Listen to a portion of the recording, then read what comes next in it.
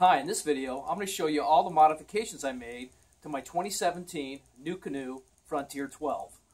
That being said, let's go ahead and get started. Okay, so I'm going to start at the rear of the kayak and move forward.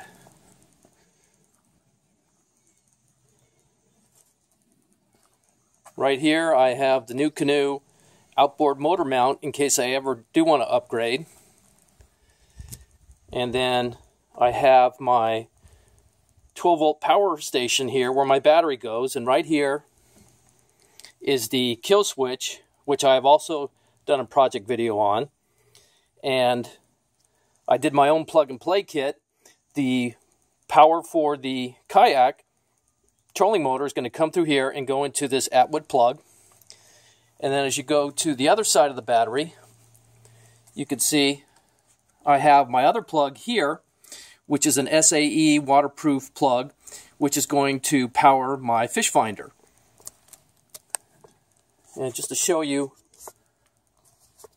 kind of what it is inside with everything hooked up, I have my circuit breaker there, and then I also have my marine fuse box that powers everything.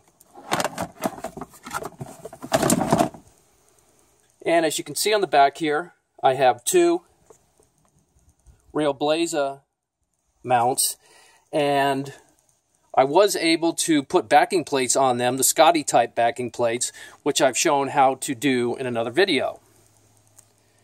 And then I also have my camera pole here, one of them. And I'll go around to the opposite side here. And I have my crate, which has my retractable paracord anchor line. And then as you go inside, I have my anchor and the sheath that holds it in place. And then I have a little cargo net on there that keeps everything in place with quick connects to these eye bolts that I put in there. And then of course, I have the 3 rod holders. And this all straps down using Velcro straps into these attachments, which I also made myself, and there is a video for that. And then I have my 360 seat. And this right here is my remote for the trolling motor because it's wireless, Bluetooth, and GPS activated. And here's my Lowrance 5 Ti touchscreen trolling motor, and you can see the wiring coming out from the hull of the kayak. And I ran all the wiring through the kayak myself, and I have to admit that was a little hard. Then I have my stand-up bar here, and on the stand-up bar I have this connection for my other camera that I can use.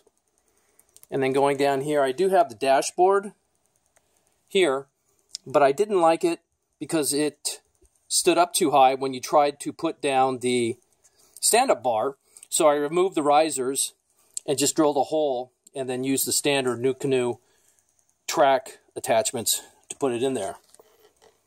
And then I have my 2 front rod holders, which again, I use backing plates, but I just use polyboard for that because there was access, not like in the back. And then here is my Haswing trolling motor. And I'm going to go around the other side to show it to you. This is a bow mount, 55-pound Haswing Cayman, and it is GPS and Bluetooth enabled. So it also comes with a Magellan phone app, which can be used on either Android or iPhone.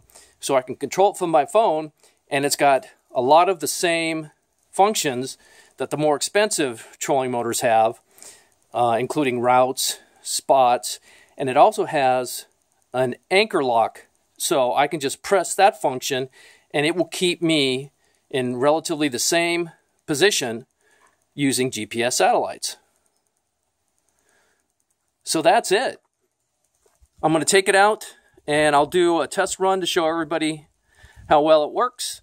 and stay tuned for that video. So that's it. If you have any questions about this or the other projects I've referenced in this video, please leave them for me in the comments. Thank you.